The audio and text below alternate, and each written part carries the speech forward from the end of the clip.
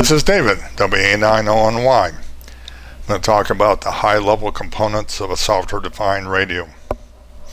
We have the antenna, we have the receiver, we have the computer. The antenna plays the most important role. It interacts with electromagnetic radiation that's occurring around us. It takes that electromagnetic radiation and it will result in electrons moving back and forth. That back and forth movement creates a AC voltage at the antenna connection. That AC voltage will depend upon what frequencies, and it's a sum of all those frequencies that is occurring right now.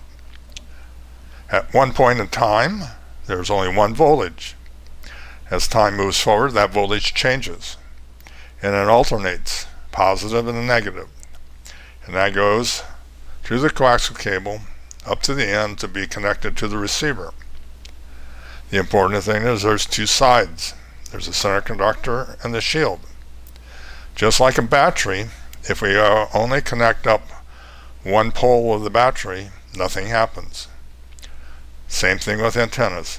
You need both connections of the antenna to see the voltage at the input of the receiver here.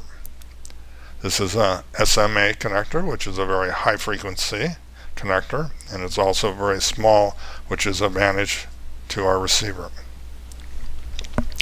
This voltage comes in at the input, and at the output is a stream of digital numbers. This stream of digital numbers is called I and Q. So we got two numbers, I and Q, and the stream of numbers happens at a data rate called the sample rate of the receiver. And we'll take, for example, 1 megasamples per second. 1 meg means 1 million samples per second of data is flowing from the output of our receiver to our computer. We take that data when it reaches the computer using different software, and we can listen to radio stations, we can see the spectrum like a spectrum analyzer, we can do experiments with GNU radio and demodulate different types of modulation. There's a whole world of exciting things in radio technology that will occur here now. Back to our receiver. Our receiver has this task of selecting, in other words, a range of frequencies to be demodulated into IQ. That means that there's a tuner chip here. That tuner chip has a range of approximately 24 megahertz to 1.7 gigahertz, a very wide frequency. But this is up where we have the FM broadcast band, we have 6 meters, we have amateur radio, we have 2 meters, 1 1/4, 70 centimeter amateur radio. There's a variety of different frequencies that can be explored. With quadrature demodulation, we are not stuck with just listening to FM or AM or phase modulation. We have, with IQ data, a stream of data that the demodulation now is done in software. And that's what makes it very flexible. Traditional analog receivers are designed to only use, for example, FM on the FM broadcast band. That's it.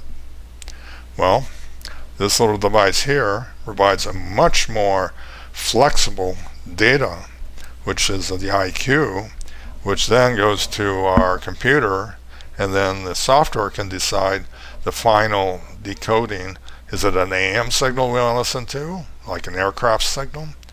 Is it a FM signal from a 2-meter amateur radio operator? Is it a NOAA weather signal, listening to a NOAA broadcast, and so forth? The other thing is that besides the frequency coverage, we also have what is the resolution of the number. I and Q.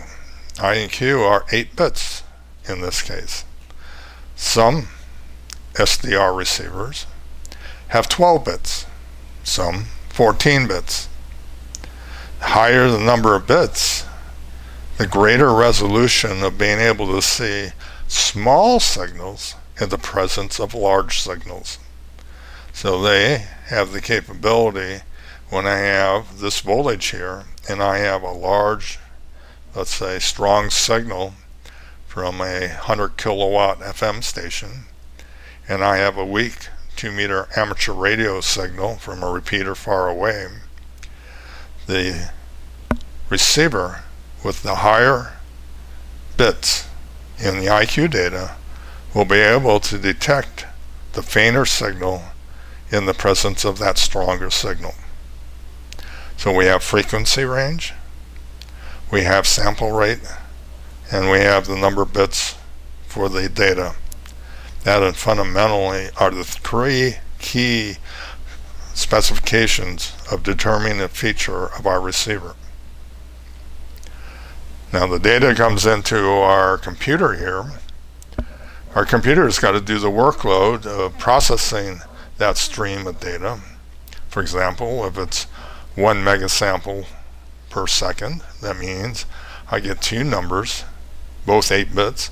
It really means I got 2 megabytes of data constantly coming in, and I have to process that so I don't drop out data and I don't have distorted audio or decoding a slow scan TV picture or whatever. That's the important thing, is that the computer's got to keep up. The Raspberry Pi 4 here is exciting because it came out this summer in 2019. It's a 1.5 gig, in other words gigahertz, and the amount of RAM it has can be 1 gigabyte, 2 gigabytes, or 4 gigabytes. This happens to be a 4 gigabyte model.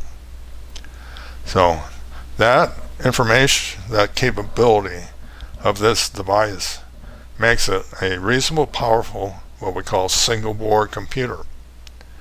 The other key factor is that it's low price. 1 gigabyte is still $35. 2 gigabyte is $10 more, and the 4 gigabyte is $20 more. So for $55 we have our computer, and we do not have to tie up in an expensive laptop or desk machine in order to use our receiver here for software defined radio. This is David WA9ONY 73 and QRT.